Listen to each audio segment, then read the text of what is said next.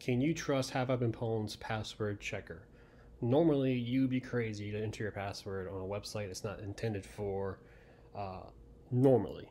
But I want to show you that you can trust this website, and you can try this at home and confirm that it's actually pretty trustworthy, because it uses k-anonymity to verify your password, and it's done very securely. So let me show you how it's all done. What I'm going to do, I was going to enter password as a password because I know people like to use that as a password, so we'll do that there. But before you press enter or press the home button, what you want to do is right click on empty space of the web page itself, go down to inspect. If you don't get a window that pops up like this, or it's fixed somewhere, you can press these three little buttons here to pick a different dock style view. If you don't see the networking tab, you want to click that. If you don't see it, there's a little arrow at the very end, you click that, then it'll show you the networking button. But once you see this, keep it like it is. This is fine, but you want to go back to the actual web page itself. Now you can press the home button. Then we want to go back to that window. I'm going to press the stop button right there at the top left.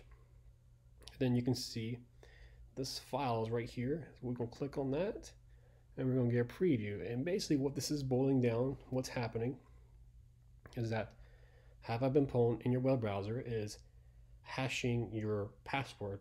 It's hashing in a SHA-1. A hash is a one-way encryption.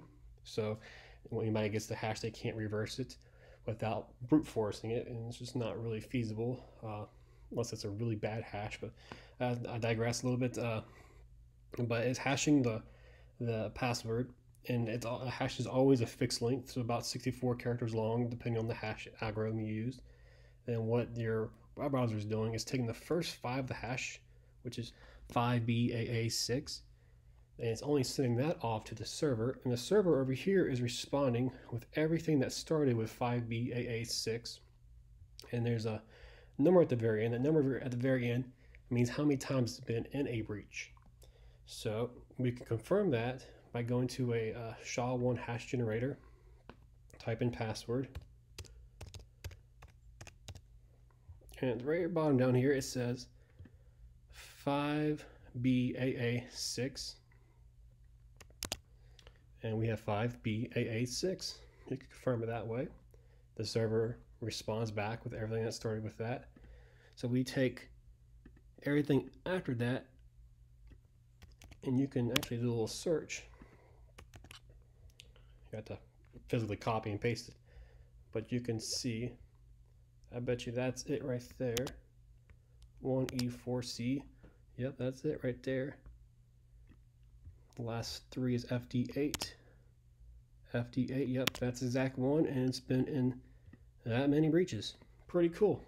So that's so HaveIBeenPwned password checker checks your password without actually sending the password over.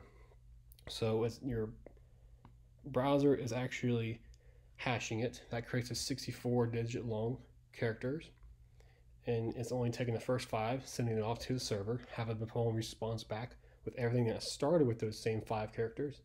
Then on your browser, it compares to see if that actual hash, the whole hash, was actually in this database, and of course there was, and the website responded back with the exact same number.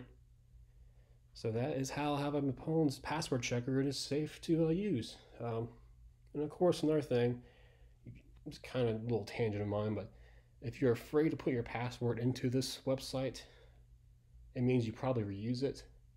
You need to be treating passwords like they're disposable, so never reuse a password. Get yourself a password manager. Let your password manager generate and store those passwords.